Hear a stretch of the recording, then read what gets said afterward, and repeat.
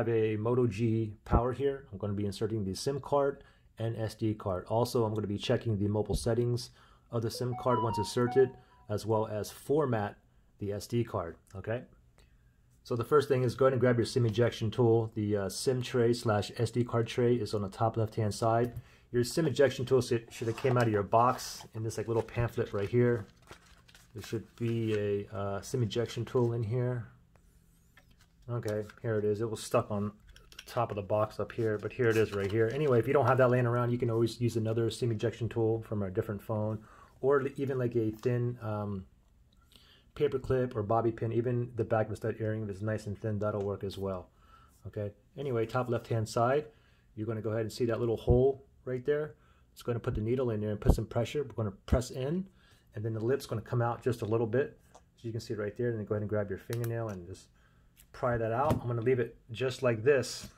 Now, if we go ahead and look at this, now here's the SIM slot and here's the SD card slot. So for the SIM slot, if you, exactly like how I pulled it out. Now, if you look on the top left-hand side, there's a diagonal slit. You want to match that up with your SD card. Okay, you can only fit it in one way, so you really can't make a mistake. So we're just going to put it in there and just make sure that it's nice and flat, nice and flush. And then with the SD card, you just want to go ahead and face it right side up. It only goes in one way as well.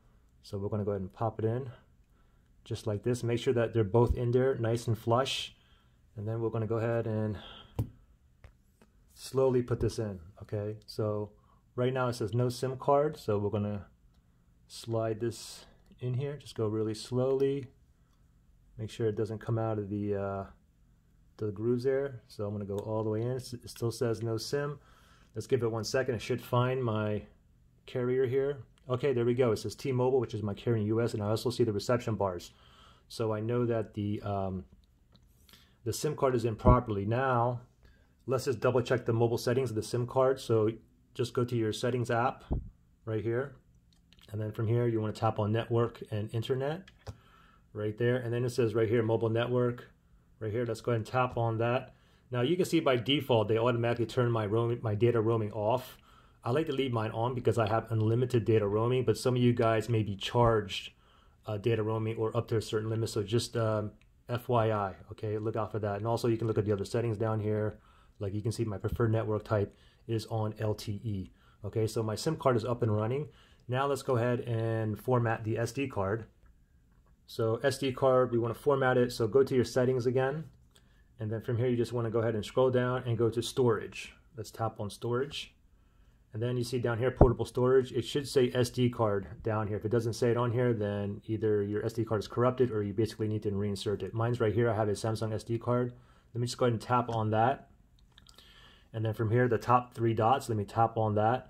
And then we're going to go to storage settings right here. And now we can go ahead and format the SD card from here. Don't forget, if you guys format the SD card, it's going to erase everything on there. So if anything important, back it up before you do this. Okay, anyways, let's format this.